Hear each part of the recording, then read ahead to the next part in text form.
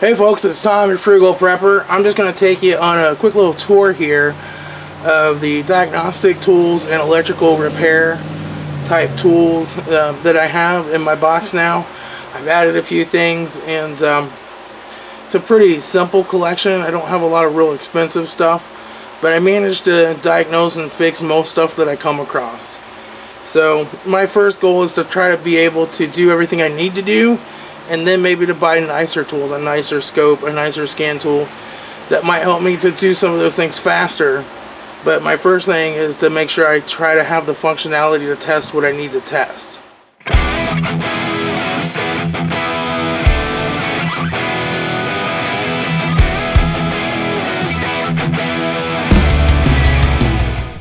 Alright, so first I'll just come to the first half of this drawer. Make sure you click that thumbs up button for me, eh? Alright, so pretty much I'll start here. I have my little scope kit. This little scope actually hooks up to my laptop. This is a Parallax 2-channel scope. They don't make this anymore. I have a second scope, but I don't have an extra set of probes. It's a real basic scope. It doesn't do any digital storage or playback functionality.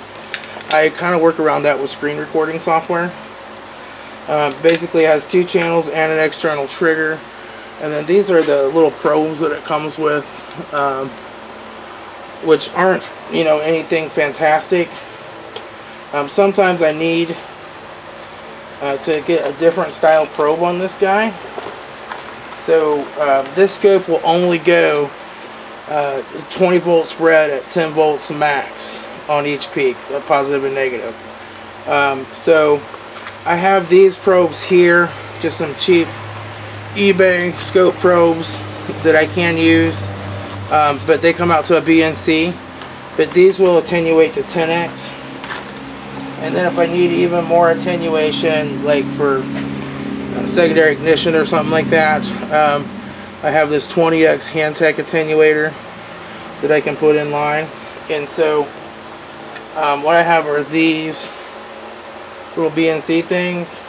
So I'll hook this end up to my little generic, you know, scope probe here, and then I'll take one of these BNC female adapters, hook that up, and then hook up my other scope probe if that's needed. You know, it's just one of those things. I can make it work, but of course a Pico would be a lot faster. But all that stuff just kind of lives in here when I have to break that out and use it.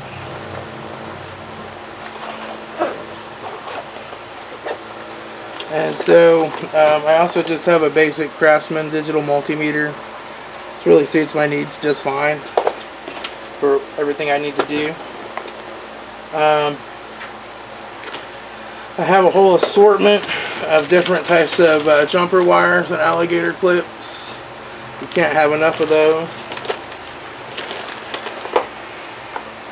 See, I have this is the one that Keith recommended on one of his videos I bought. It's the SG Tool Aid back probe kit. This thing works awesome. It's actually thin enough that on a lot of connectors you can front probe. You just have to be careful you're not spreading the terminals. I have this set of wire piercing probes in here. The other ones are in my car toolbox right now. These work okay, but not great on thinner gauge wire. I just ordered a set of the power probe ones to see if they'll work a little better on thinner gauge wire. I have a different brand in the car, and they don't work well on thinner gauge wires either. I keep some different light bulbs in here to do load testing with. There's different amperages. I don't have them marked all fancy with how many amps they are. I have a headlight bulb. I just hook my alligator clips in the ends for the higher low beam side. I have a whole bunch of fuses. You can buy one of those cheapy little circuit breaker things, or one of those circuit breaker things, or you can just have a whole bunch of fuses to change out when you're troubleshooting a short. It's a throttle position sensor for a GM, auto air control sensor for a GM, some different connectors and stuff from stuff I've worked on. I got my Craftsman scan tool. This is the same as the Innova 5100. It's been a pretty decent scan tool. I like it. It's a few things it could do that it doesn't do. I wish it did, but you know, it's not a bidirectional scan tool. So I got my soldering iron here for soldering. Let me move you over a little bit here. Okay, so got my soldering iron. This is just a cheapy little, how many watts is this guy? This is a 30 watt. I've got higher and lower wattage irons. I have a bunch because I do electronic stuff, but that's why I keep in my toolbox for most automotive repair. It's a Radio Shack one. I have just a cheap incandescent test light. This is probably the tool I use the most out of any of this. I have an LED test light that also shows polarity with red and green. LED test lights are very important for specific situations, but I normally don't use them because they don't draw any amperage. But there are situations when you want to see if there's voltage present without pulling the circuit down or without, you know, putting a load on it. They're handy for that. I also keep an analog meter. There are sometimes, in the case of a throttle position sensor, you might want to see how it sweeps if there's any dropouts. A scope does that well. A nice big analog meter will do that as well, and it's faster just to grab it and go. You don't want to use that for everything on automotive because it actually has impedance where a digital meter does not. So a lot of computer controlled logic circuits and stuff, you wouldn't want to use that. I got this other set of probes for that. I have this inductive pickup that I use for doing secondary ignition waveforms. I can hook that end up to my scope. It actually is for reading RPMs with this meter, but I use them these days with my scope to see the secondary ignition waveforms, troubleshoot misfires. It works really well for that. It's actually like it's broke, like it won't stay closed on its own, so you gotta slide that little thing up and then close it and slide that down. It works. Got a little cheap Harbor Freight test light. These are handy if you just need to see if you're getting spark on something real quick without pulling the wire. If there's some fire coming down the ignition from the ignition coil. This little guy, it goes to a cigarette lighter and a couple alligator clips. It's actually, I use this when I'm changing the battery on something. I don't want to lose all the radio presets and all that. I'll plug this in the cigarette lighter. On older cars, most newer cars, the cigarette lighter gets switched on and off with the ignition and stuff, so I don't use it on those. I need to get one of those ODB2 things that you plug in to store all your settings when you change a battery. I got some liquid electric tape. It's important if you have wire piercing probes, you want these. But I also, if I use a butt connector, a lot of times I'll go over the edges with some of this to seal it up. Oh, I got a whole assortment of T-pins. These are really important to have. I use those a lot. So we'll go up to this next drawer here. I'll show you what we got.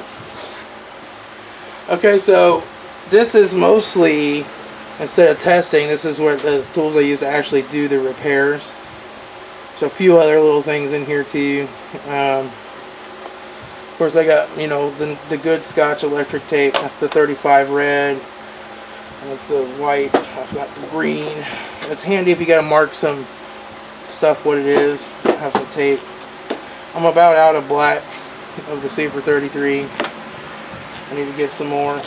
I got some relays. I keep a 4 and a 5 pin relay handy with the holder. I just get these on eBay pretty cheap, and like a 10 pack or something. I got more over in the cabinet. Mostly on Chryslers if you got like a bad relay or something, but anything where you might have a bad connection in the relay box or fuse holder or on the tip-em on a Chrysler, especially tip-ems. I'm not going to tell somebody like, hey, you got to rip that out, replace it, reprogram crap. Like, just, we'll pull the wires out and bypass that relay and get it working. No, get the fuel pump going on another relay or whatever. My customers are usually very cost sensitive. I got a wire for something there. I got a hot glue gun. This comes in handy for a lot of stuff. You're doing electrical. I have just these regular Harbor Freight butt connectors. If I use these, I make sure I seal them up good with the liquid electric tape. But I normally use these guys. And these actually, I think I have the box they come in. These are the Sabubi. I don't know. I got them on Amazon. These work really well. They have the low temp solder in them, and you just stick the wires in there, it melts the solder, heat shrinks it, hit it with the torch, and you're good to go. But they're kind of expensive. I got some different sizes of heat shrink and stuff here. This is not self-sealing heat shrink, so if I use this, I gotta seal it with some liquid electric tape. This is the self-sealing 3X shrink tubing. It's got a whole bunch of different sizes in there. Keep a label maker. Sometimes I have to say run a wire outside of a harness where it's broke, because harness is just too hard to get to, or the customer's limited on labor and they can't pay me to tear the whole harness apart to find the break at my hourly rate. And so I run around. If I do that, I always put a label on it, like this is for AC compressor, so when somebody else looks at that wire, they know what it's for. I got a set of channel lock side cuts. These are Stanley crimpers. You can get these at Menards for like 11 bucks. These are thicker than the cheapy little crimpers you get at like AutoZone or wherever. They crimp really, really well. The screw cutters work really well. The strippers work really well.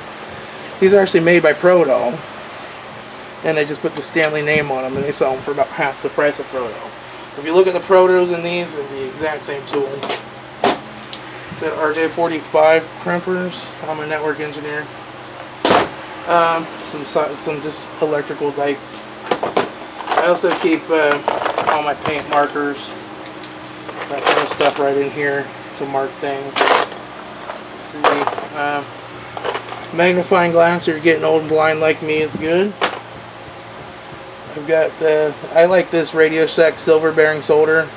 So before my Radio Shack went out of business, I went and bought like 10 spools of this, and so I'll have enough to last me the rest of my life. It's my favorite solder. Zip ties. I got a little propane torch. I have the soldering iron tip for this too, for doing heat shrink and stuff. This is the flux that I use. It's MG Chemicals. It's really good stuff. See, glue sticks. I've got a tip for my soldering gun, which I keep in another box. These I just use if I need to plug off like a purge solenoid connection or something real quick to see if that's the vacuum leak, for plugging off vacuum lines. That's pretty much my little collection of electrical repair tools and diagnostic tools.